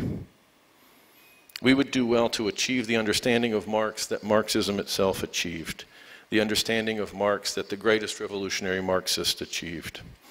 In the short time that remains, I'll do so by concentrating on the understanding of Marx achieved by the first Marxists, Marx and Engels themselves. I should say that these reflections derive from the introduction I'm currently writing to an edited volume of Marxist journalism from the 1850s, writings that have been hopelessly obscured by claims that in them Marx is somehow talking about places or peoples, about India, China, France, Britain, or America. No, Marx's object is never concrete. To take those most familiar to this audience, Marx's writings on India are not about India. They're about imperialism in the sense of Bonapartism. And if we're forced by today's nationalists to answer the charge of Eurocentrism, we must frankly confess that the Bonapartist global state was in Marxist times, as in ours, politically centered in Europe. Marx was uninterested in revolutionizing the world as it should be, but sought instead to bring the world as it should be into being. Marx's writings on the 1853 East India Company's charter renewal and the 1857 Indian Revolt are about the collapse into contradiction, and to the extent that that contradiction is unrecognized, the vulgarization of bourgeois society and bourgeois thought. Specifically, Marx's writings on 1853, which neither Edward Said nor Kevin Anderson understand, are about the self-contradiction under conditions of capital of the bourgeois aspiration to global cosmopolitan society and the related bourgeois aspiration to anarchy, that is to say, to self-regulating society. The simple proposition I want to put forward here is that Marx's claim to our attention is that he was the philosopher of the 19th century revolution. To specify further, he was the philosopher of 1848. Marx is the great critic of social democracy. It is, as such, that he can still be said to be the most important, perhaps not despite, but because he is the least recoverable thinker of our time. Because the 19th century is not yet over, or we fervently pray that the 20th century didn't swallow it whole. The best birthday present we could give Marx is to transform him from being important to being relevant, precisely in order that he might finally be forgotten. Marx and even Engels never fully imagined, because they never fully witnessed, Marxism as the historical force that it became in the first decades of the 20th century. But they did become aware and began to specify the originary significance of their own thinking when they confronted the 19th century for themselves in 1848. It was in reflecting upon that experience that Marx recognized the nature and necessity of his own project. It was in 1848 that Marx became a Marxist and knew it. And 1848 had its precursors. Marx was not wholly unprepared for the revolution to which his name is forever linked. In 1839, when Marx was 21, the greatest proletarian leader of the age on the continent, Auguste Blanqui, attempted with the assistance of the League of the Just an armed uprising in Paris, just as 1 month later the English Chartists presented their monster petition to the House of Commons, and as later that same year there broke out in Wales the Great Newport Uprising. More directly experienced by Marx and Engels, or at least more directly reflected upon, was 5 years later the Silesian Weavers' Uprising of 1844, which is to say, smack in the middle of Marx's breathless political and intellectual development in the years leading up to 1848. But there can be no doubt that the galloping, geographically widespread, and above all, novel events of the Revolution of 1848 occasioned the one transformation, as opposed to simple development or refinement in Marx's thinking, the one that set the agenda for the rest of his life. As Marx notes, the Revolution of 1848 did not undergo, as perhaps he expected, a regular, so to speak, textbook course of development. Indeed, the Revolution of 1848 revealed that an unheard of fiasco was in store for the revolution. If, as Louis Menand remarked some years ago, Marx and Engels were philosophes of a second enlightenment, that is because the first enlightenment had come to crisis. That crisis, that freedom contradiction, was phenomenally manifested by the emergence of the socialist workers' movement, ultimately in the attempt at social democratic revolution. Unlike the great French Revolution, to take the most salient example, the proletarian revolution could not succeed in spite of its defeats. It needed its defeats, but it needed its defeats in order to succeed. Eventually, Marx was to give a name to bourgeois freedom's historical crisis, and that name was capital. Capitalism as context demanded the renewal and supersession of bourgeois ideology. As Professor Mishra mentioned on the first day of our conference, democracy is the political expression of capital.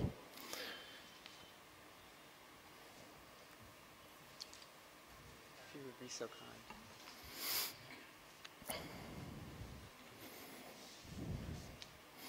kind. But capital manifested itself as the problem of proletarian revolution.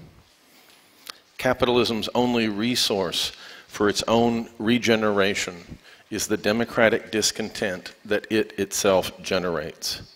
Capitalism must be understood ultimately as a product of politics.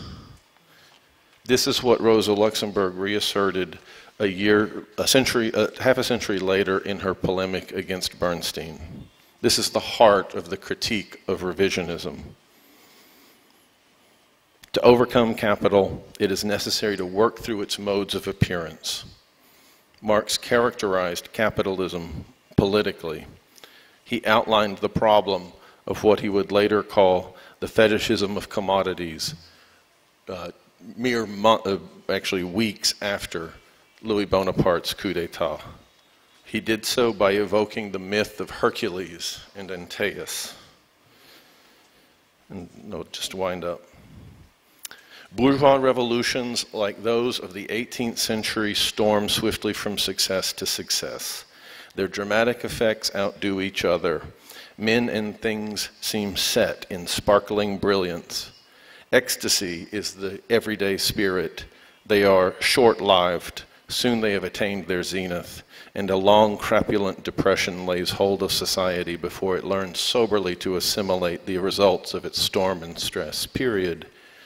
On the other hand, proletarian revolutions like those of the 19th century criticize themselves constantly, interrupt themselves continually in their own course, come back to what is apparently accomplished in order to begin afresh, deride with unmerciful thoroughness the inadequacies, weaknesses, and paltrinesses of their first attempts, seem to throw down their adversary only in order that he may draw new strength from the earth and rise again, more gigantic before them, recoil ever and anon from the indefinite prodigiousness of their own aims until a situation has been created which makes all turning back impossible. Marx and Engels' response to and digestion of this experience consumed the rest of their lives. And there was, as above all, Lenin, Luxemburg, and Trotsky recognized, in digesting 1848, Marx founded Marxism. Thank you. Thank you. 4 questions? May we take a few questions? So let's see, we have one in the front, one in the back, second one on the third, a third one on the side here.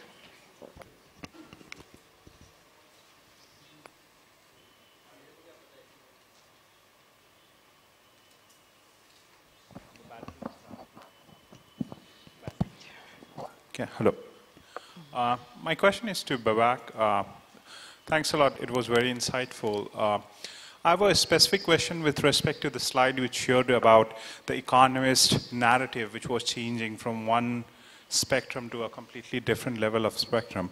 But do you think that rather than, I mean, for most part I agree, but basically I'm trying to be a devil's advocate, that rather than blaming, say, an institution like economists, I think they are able to take this kind of liberty because of the prevalent anti-intellectualism in the society, which for most part is also a manifestation and reflection of the failure of academics and the people who pursued Marxists from a theoretical and academic standpoint. So for example, the college students, even when they are attending the colleges where there is still an environment of about the ideas of Marxism, they are not able to do justice with these ideas with their students. Like for example, if we talk about the print media, now Guardian has a much higher or a bigger platform to talk about these notions, but it fails to do the justice with these ideas. If I talk about labor, Jeremy Corbyn increasingly is defensive than being more proactive in pursuing the ideas of Marx. So rather than saying that it's a failure or a reflection of a stupidity of economists, is it fair to say that it is a manifestation of anti-intellectualism and incompetence of the people who have pursued the ideas of Marx from an academic standpoint? Thank you. I think since we have different, well, we can go ahead and take our first 4 questions. It will be the lady in the back. Thanks a lot to all the speakers for the presentations. I have a question for Saratchand. And I really liked your presentation and attempt to link interplays between class and social oppression to actual value appropriation, and I think it's a very important conversation to have. I wonder if you do engage at all with new debates on super exploitation, an attempt to actually do this, and I'm specifically referring to the work of John Smith in Imperialism in the 21st Century and the work of Andy Higginbottom as well. And so in a sense, it's like, is it an argument of social oppression then being linked to differential modes of surplus appropriation or all different modes? And Ben Selwyn puts it in relation to his discussions on immiseration. And related to that, if you benefit at all from debates on labor and freedom, which have been also mobilized to try to sort of talk about these relations in ways that give justice both to class, but also to race, gender, and other forms of social oppression without having to sort of put a primacy of one category over the others. Thank you. Actually, I'd like to go ahead and answer those 2 questions because they're relatively complicated. Let us do 2 at a time. Yes. Thanks for your question.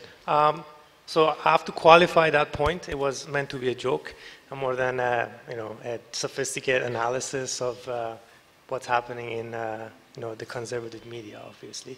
But about your greater point, I think there is some truth in that. Although we have to look at the cultural role of, say, the economists in forming the ideas and opinions of its readers, right, over years. And my question was not specifically in per se the economists in general. I was talking more in context of how these narratives are being read.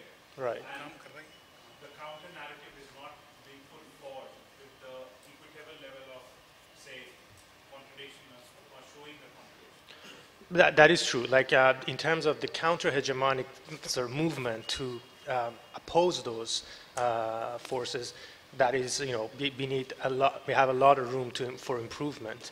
But the fact that they are starting to incorporate, or at least have a relatively sympathetic kind of take on some of these opinions or some of these ideas, seems to be a reflection of a greater sort of reception of say Marx's ideas at the popular level. Of course, we can talk about how deep those things are, etc. But it seems to me is a reflection of something that is happening either in the universities or in the popular culture at large. Yeah, two questions. One is about super exploitation. Now, there has been a tradition in political economy about arguing that there has been transfer of value between countries.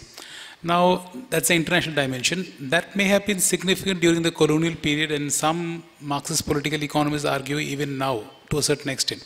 But what I feel is that exploitation, exchange comes later. First, when you start with exploitation, you're looking at unequal rates of exploitation.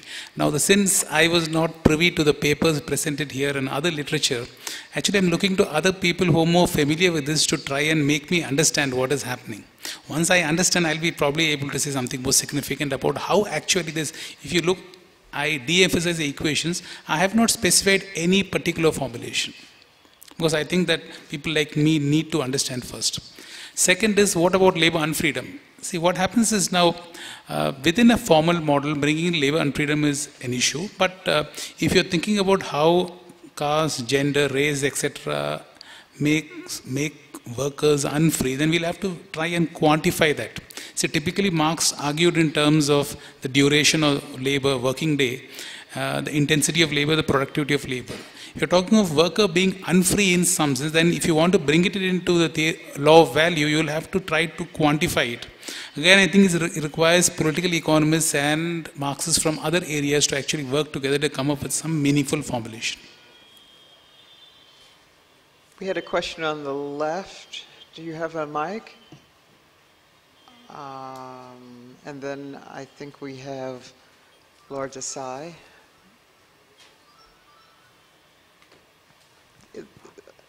This question, someone raised their hand first round. Gentleman in blue? Yes, I think...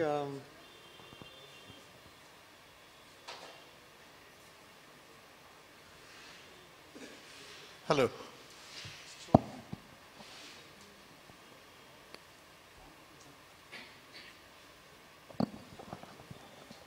Thanks. My question is to Navyug Gill. Towards the later part of your presentation, you brought out this contrast between the expropriation of the British peasantry through enclosure movements and what actually happened in the Punjab, where you portrayed that the process was almost the opposite of enclosure and displacement. Rather, they were divided in particular ways, which rooted them to the landed property and made them responsible for payment of revenue. Now, my first point is, why did you were trying to pose a contrast between the Punjab experience and the European experience, and why you concentrated only on the British experience? Because if you look at the French peasantry, they did not go through any such expropriation. On the contrary, the French peasantry entered into relations with the absolutist monarchy in France. So this was by no means a universal paradigm. The second point is that even though at the outset you do not have enclosure and eviction, not all processes of primitive accumulation take place directly. If you look at the work by Perelman, Burawoy, and De Angelis and others, which I'm sure you have, they argue that it can take place in indirect ways. For example, other processes which are not necessarily directed at evicting peasants can eventually lead to that. Very concretely, in the case of Punjab, do you have any evidence that the setting up of these differentials between the elite groups paying revenue and the other peasants was also linked to differential abilities to perform in the market? In other words, whether market-based differentiation in the long run could have led to polarization among the Punjab peasantry. So this kind of indirect processes do not take place immediately.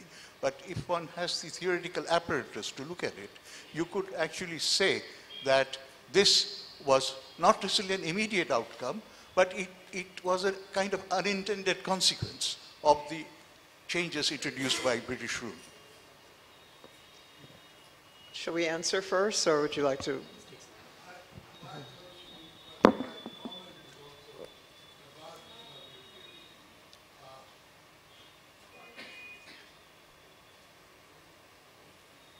My question is also about what Navyug Gill said.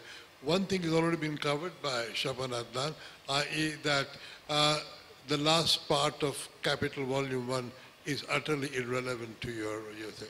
You mustn't set up Marx as such a model that everything has to follow that. Even if it was, the British were not trying to start capitalism in India. So why would they care to follow part 8? But more important than that, I think you said something about the way they kept accounts of different lands and so on. They were following a long tradition which already had been established in India. I mean, British themselves made detailed accounts every region they took on. Because they had this idea that there's a huge amount of land revenue to be raised in India. And that's going to finance everything. And I have seen the Gujarat records. And they're very meticulous, very detailed, and they're not a priori, nothing like that. And this is the empirical tradition. And your local settlement officer knew how circumstances change. So once they had written it down, they would know how it changed. So I think you have to do more justice to the settlement, to these officers than you're doing, because they were not stupid. They really cared about how much revenue they collected, and they wanted more revenue to be collected.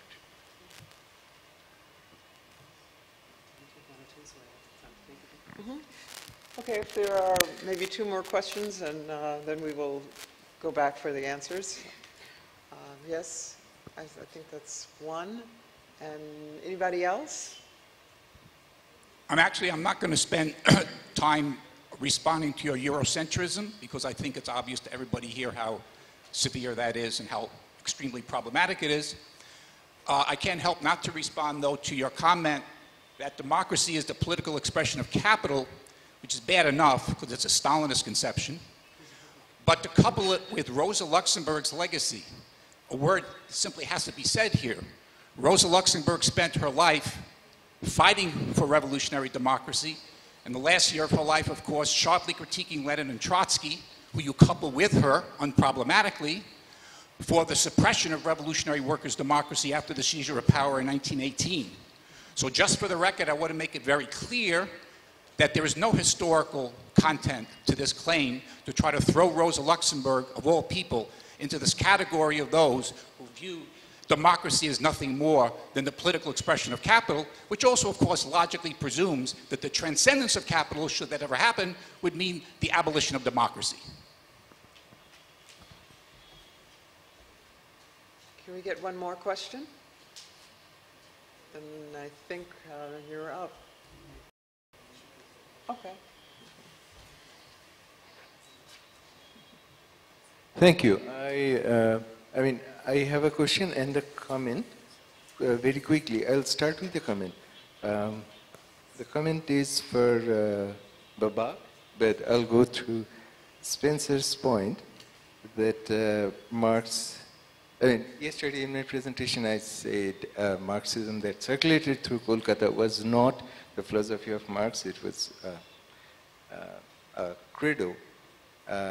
That's considering the philosopher that is Marx being portrayed after the circulation of Marx. But if we consider Marx as a philosopher of 1848, as Spencer posits him, then this is the philosophy circulating. And how this is circulating, I started through book history methods like bibliographic methods, tracking bibliography, taking censuses, and also text critical method. It didn't go very far. Why? One example I have shown yesterday is there was such a thing, such a barrier called colonial administration and their prescription and their getting those books back by court order and whatnot. There was a hilarious story. There was other part to it. The hierarchy within the left. The German ideology, when the book was published in 1932, it was not, for language purposes, it was not accessible, but it was also prescribed. But then when the English translation was published in 1944, the English translation was available. Then, if you look at the first edition, it says Left Book Club edition, not for sale to the public. So, could you make sure to keep that mic close for us, please? What I get there is barriers at different levels. It's not just what kind of text is disseminating, it's also why not it's disseminating. So, I mean, going through this debate of whether or not Marxism was philosophy of Marx, I can tell you what I ended up. I started with what you have said, dissemination of politics, at least part of it. I ended up with the opposite, the turnover, politics of dissemination. Right. So, thank you. That's my comment there. The question was for Navyug Gill. Navyug, the colonial benevolence, the way you have theorized it, you have understood it, great. It opens up new door. I'll give you one example. Charles Metcalfe, the revenue officer in Punjab, what he is claiming is revolutionary. Not only benevolent, it's revolutionary. He is saying that Jamindari and permanent settlement system has ruined the riots. We need to take care of the riots, right? Their benefits. I mean, we need to do a settlement at their level. And the Raitwari settlement that happened in southern India didn't work. So what we're gonna do, we have to go through the local customs, local records, as Lord Desai has mentioned, very meticulously following the traditions. And this is not just benevolence, it's also a revolutionary claim of modernizing the revenue system. So would it if that is be so, possible to go towards an answer here? So that if that is so, then the question is, when does this benevolence stop? 1947? Or in the land revenue system, land revenue settlements that we see after independence? Or is it going still today? That's the question. When does colonial benevolence stop? When does colonial stop? When is post-colonial? Okay, so we have two questions for Gill. Yeah, three, I think. Let me quickly try to respond. I really appreciate the questions. I think we learn more from the questions than our answers. So let me see what I can get to here. To Chapin's points, yeah, so absolutely the enclosure movements and the in England, or what I'm discussing here, but why the contrast with the British experience. So I'm not contrasting the situation in colonial Punjab with the situation in England in the 17th or 18th century. I'm contrasting colonial Punjab with the narrative of accumulation that is derived from the experiences of England. So it's not, historians of England have shown that it's actually quite different than what Marx describes. Marx himself actually mentions in a footnote the reason why he's using the English example is arbitrary. It's because he has access to the archives of that period. And it could have been France, it could have been something else.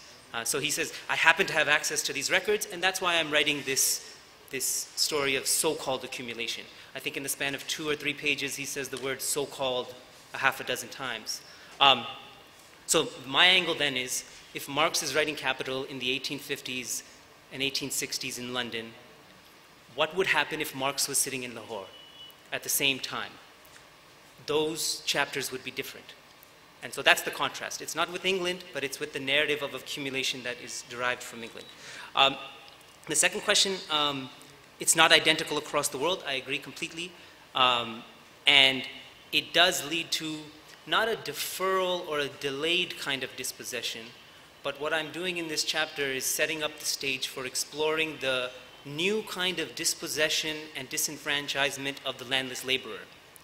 That's the other side of the story. I wasn't able to get to here. That's in the other chapters of the book. There's no such thing as landlessness in the 16th century because there's no such thing as landed. The notion that certain castes and certain groups, by their biology, are hereditary landholders is a new idea. This emerges under colonial rule. And that corresponds to saying other groups are inherently landless. Kammis, village servants, menials. And I guess we're all aware of the situation in Punjab today. It has the highest proportion of Dalits in the entire country, 32%. And the majority of them work as landless laborers. And when you go to the countryside and ask why this is the case, these people do the work of a peasant, yet they're not called peasants, people say, this is just how it is. And it's always been this way. So what I'm trying to challenge is the kind of naturalization of landlessness and landedness. To Dr. Desai's point, yeah, so what I'm actually responding to is actually the scholarship on benevolence and generosity and moderation. That's the reason why I'm using these chapters, right? It's because so much of the scholarship on Punjab is precisely that the colonial state was generous. This dovetails with Prashanto's question. It didn't initiate change. It built canal colonies, it recruited people into the military, and so with that non-change, it kind of solidified some kind of a feudalism. Now, implicated in the word feudalism is this stagism, that one day we're supposed to get out of feudalism and go to capitalism. What I'm saying is what I see in the countryside, it's not feudalism. And it's not the bourgeois mode of production. I think it's our duty to try to understand what that is. And so if it doesn't fit, then we have the work of kind of explaining it. And that's why I'm trying to kind of talk about a rule of capital, maybe not capitalism. And I agree that these revenue officers, they weren't stupid. They were meticulous, they were tedious even. But they were also bumbling around and making exaggerations and committing all sorts of violence in this process of classification and documentation and fixing people. So I don't have like a moral position on them. I don't care what, my feelings towards them are kind of irrelevant, but I'm looking at what they did and the kind of power of writing these things down and reshaping social and economic relations. Last thing I'll quickly say to Prashanto, yeah, it's absolutely that. This is the kind of transformation that is claimed, that we learned our lessons from the permanent settlement. We learned from the Zamindari settlement. Here we're going to do things differently and we're going to be generous. We're going to recruit them into the military. We're going to give them land tenure for the first time. Who are you giving land tenure to and how? That's something new. That's implicated in caste. That's implicated in religion. That creates the hereditary peasant for the first time in history in Punjab. And it doesn't end. Perhaps, well, perhaps. Sure, sure. I think the next comment was directed, is it to Leonard? Yeah. Spencer Leonard. About Eurocentrism. I mean, this is a charge that emerges in an age of anti-Marxism, basically, at the end of the 20th century from nationalists like Said.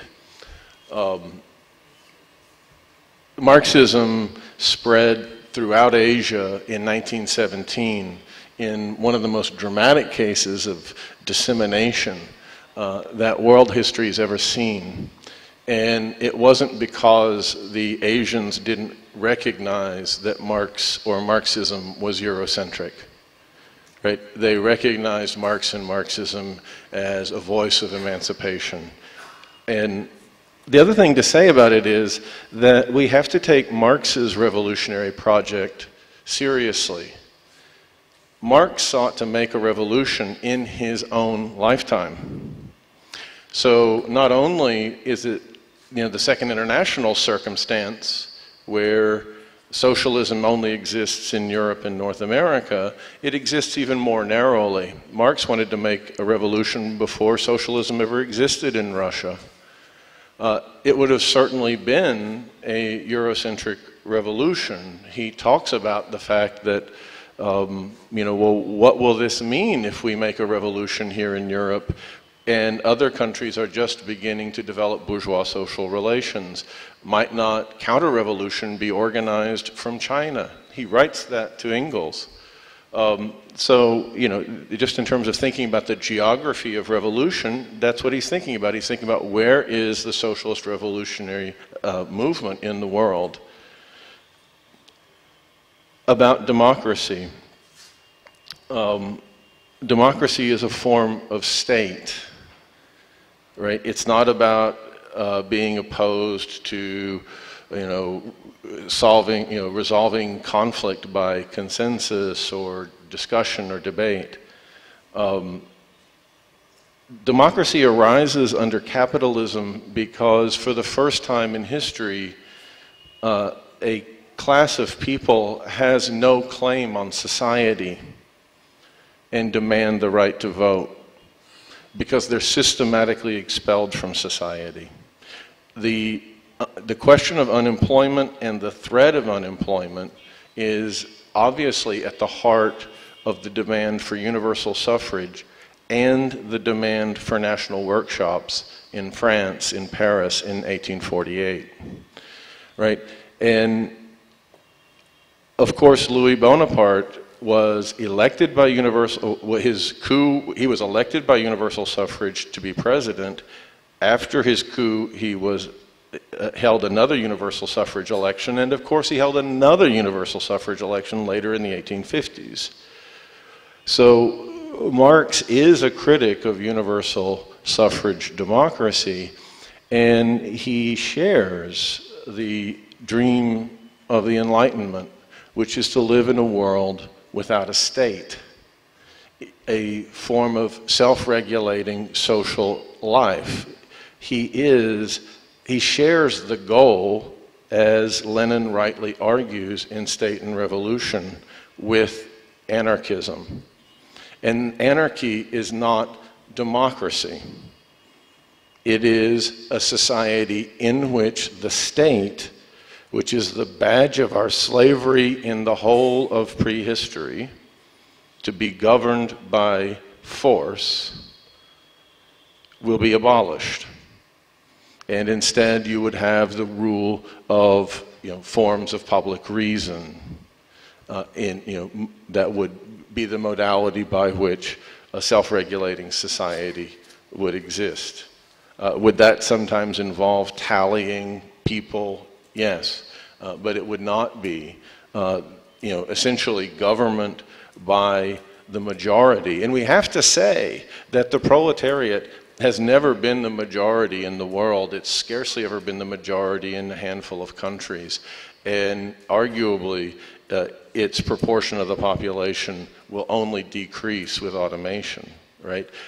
democracy is an appeal to the lumpen elements in society, to petty bourgeois elements in society, and so forth and so on. So Marx, in talking about proletarian socialism, is not, strictly speaking, talking about democracy, except with reference to Chartism in England. And he makes that distinction explicitly. He says, well, maybe in England you could elect, via democracy, you could achieve socialism. But in other countries, you probably wouldn't be able to do that, certainly not in France in 1848. As for Rosa Luxemburg, and I'll be brief, I think Rosa Luxemburg was an orthodox Marxist. What I was simply trying to do with Rosa Luxemburg is, she doesn't have to be, what I was doing with her had nothing to do with the part of the argument that you're objecting to, but rather simply to say that in Reform and Revolution, she makes the point that you can reform, that in and through reforms, capitalism is deepened as a problem. That reform doesn't overcome capitalism, it's the only way through which we can develop politically, but we can become tied to capitalism precisely through reform. And that's the only point that I was trying to make, alongside, of course, the issue of learning from defeat. You go ahead.